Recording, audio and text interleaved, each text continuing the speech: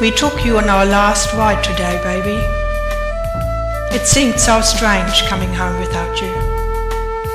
I know you liked what the preacher had to say, and I tried to pick music you've always enjoyed.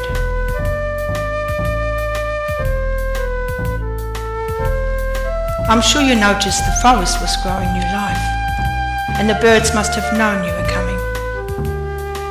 They sounded just like you when you were outside whistling.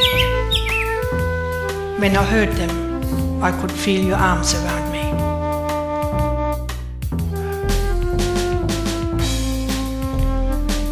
Before I left the cemetery, I was reminded of something. I remembered that you always wanted us to ride in the limo. I actually looked over and saw you sitting there next to me. You looked just like our wedding picture on the mantle.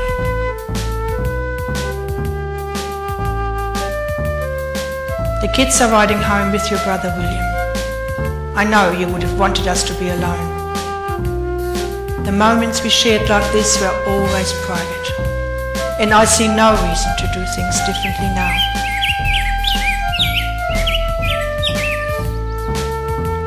There are a lot of people gathered at the house, friends who wanted to feel close to you one last time. I see more than one teary eye staring back at me, which just proves they know you to be the man I know.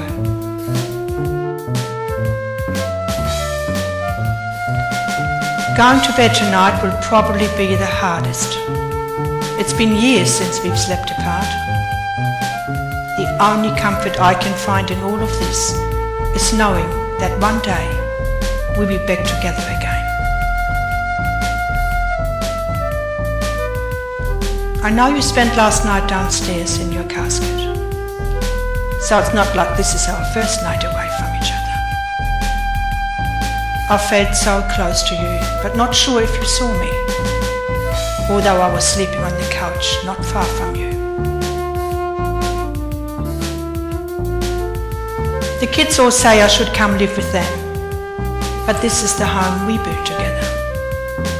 I don't think any of them understand this, but I know you'll be waiting for me at this house.